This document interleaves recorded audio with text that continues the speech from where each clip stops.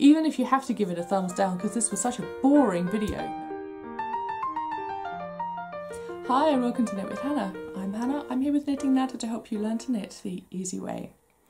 Let's have a look at the studio today. So you saw the backdrop for the first time last week and I thought I'd show you a little bit more. It's been on my wish list for a long time to sort this studio out. So first of all, here has changed a great deal. We have now got actually a dining table sat here. It's the same range of table that we have in the living room, but this one is rectangular. The one in the living room is round. And for many years, that's where I was filming in the other room.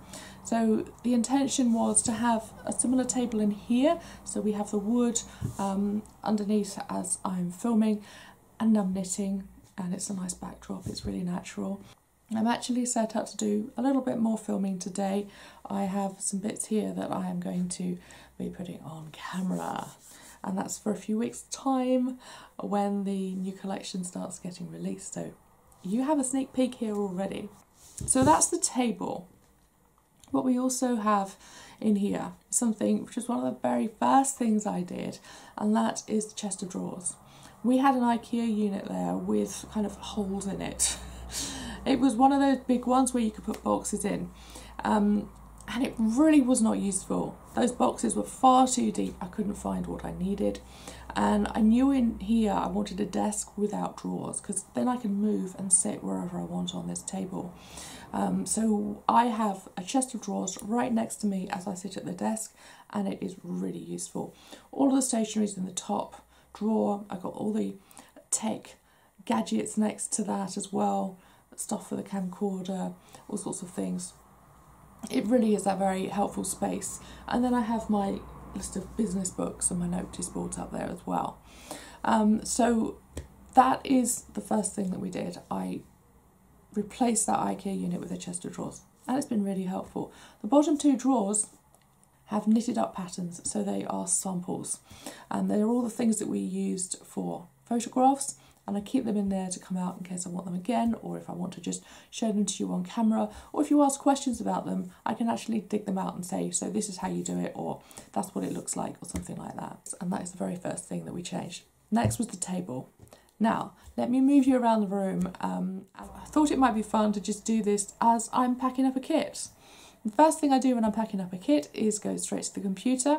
I will have an email notification that someone has placed an order, so I go through to the website and I print off the delivery note. That is what goes in the box, and especially if it's going overseas, then we have to have that delivery note in there. It's just a confirmation of everything that's in the box. But what it actually does is help me move around the room and make sure that I've got everything that you've ordered. It's all written there on a piece of paper, and I can just check it off as I move around the room.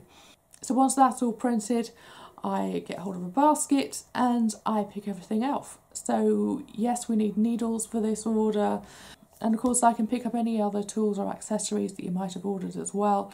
They're all easily accessible, but basically one of the main things that you most likely would have ordered is yarn, and I can go straight to the yarn and get hold of that quite quickly. The next part of that is finding the bags, and I store that all in one corner, so everything there is there. The printer, the bags that I fill up for your knitting kits.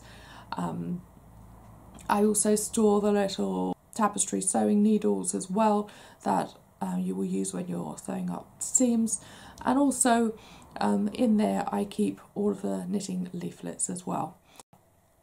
Once that's all found, I will put the sticker on the bag, and as soon as that's done we can start packing up your box. I do keep a stash of boxes underneath the console desk, and the console desk is just an extra space with the printer, with the weighing scales for the postage as well.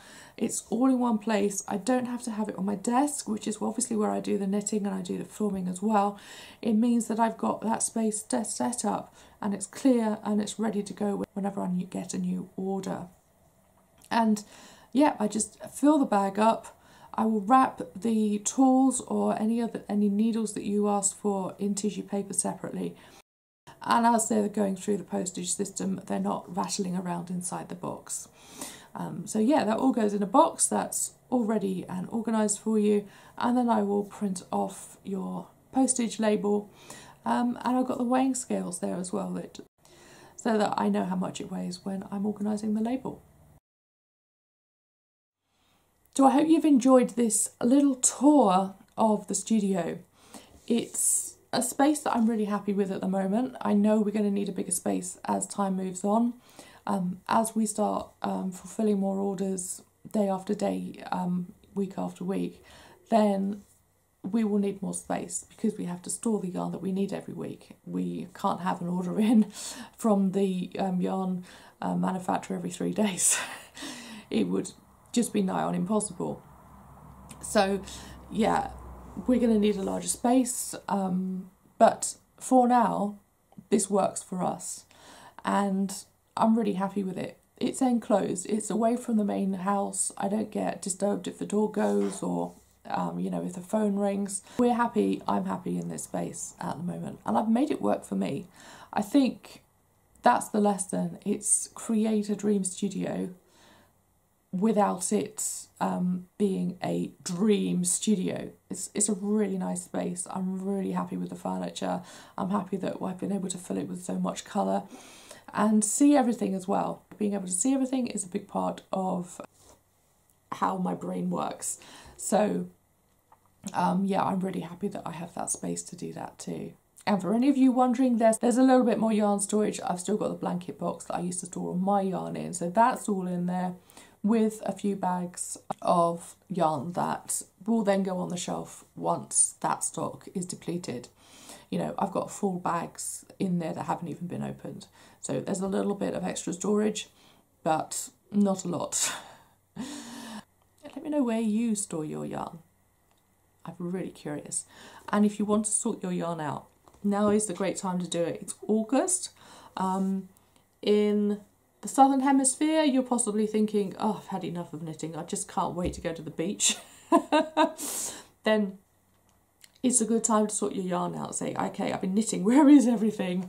Put it all together, bring it together, decide if there are any projects you want to finish before the season finishes, or anything you want to finish, and then start new projects maybe for the summer. But decluttering your yarn now, knowing what you've got, can be a really big help for when you are just knitting a few things maybe through your summer, and then to the new year you can dig them all out again and say, right, I want to knit some winter stuff. And also, if you're in the Northern Hemisphere, such as me in the UK, then perhaps you're thinking, right, it's time. I need to dig those needles out and get serious. Perhaps you've been knitting a little bit or just watching videos for YouTube just to keep your needles clicking a little bit over the summer, and you really want to get serious about your knitting again in September. Go through your yarn. If you didn't do the yarn declutter with us in the spring, then I've got a 10-day declutter challenge for you. If you want to go and sign up for that, I'll stick that in the comments. And if you did do it in the spring, go and have a look at it all. Make sure you know where it is. Perhaps you've been knitting with some of it this summer and you've forgotten that you've used it. You just need to know where it all is. I think just having a sort through, collecting your thoughts, so you know where you are, and you can maybe start knitting for Christmas. We might be talking about that next week. Maybe, you know, perhaps. Yeah, I'm not telling any secrets, but I think we might be. Do join me for that next week, and I will see you again soon. Do give this a like I said last week. It's a really helpful bonus for the video. YouTube knows that you like it then. I mean, even if you have to give it a thumbs down because this was such a boring video, no it wasn't, then it tells you YouTube that you've bothered to watch. But yes, thumbs up would be very much appreciated. Thank you so much. I will see you again soon. Bye for now. Happy knitting. Don't blink.